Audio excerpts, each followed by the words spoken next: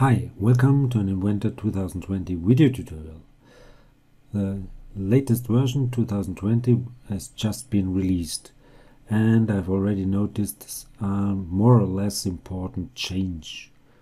If it's for the better or for the worse, I don't know, but I want to let you know. It is in regards to representations and the positioning. So let's have fun with Inventor. It used to be very easy to save different positions of your assembly in Inventor, to make snapshots of the positions. Right now it's more like override positioning in Siemens NX. So I want to have a new position, so let's go here, right click, go for new, then open this, and I will call this one closed. Then I will use my contact sets and activate the contact solver and move it to the closed position like this.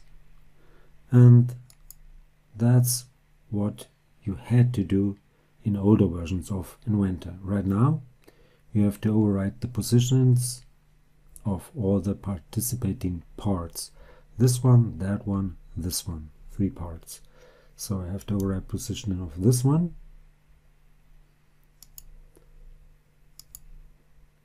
apply, and then of this part,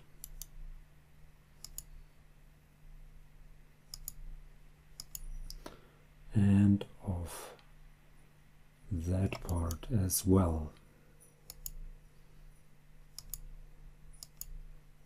And now it's saved. So if you switch back to master and back to closed, it works. Now for the open position, again, new, rename this one to open,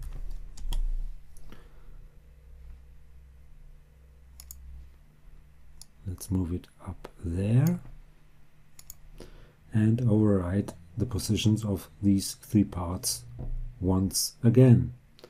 So this should be overwritten, that one, and this one. And now you can switch between the default, the closed one, and the open one.